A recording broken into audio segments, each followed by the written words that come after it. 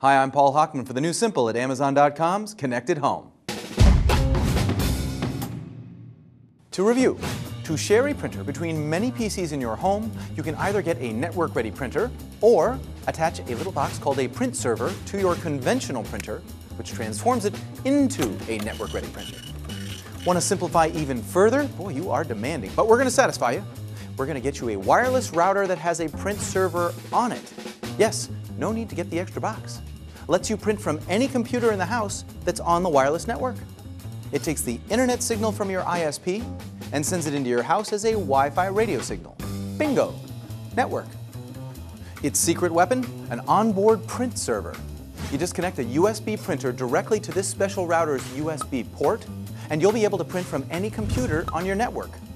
One note, with this setup, your printer will have to be near this router and must be compatible. A small price to pay. You want to know more? Check out the rest of our videos.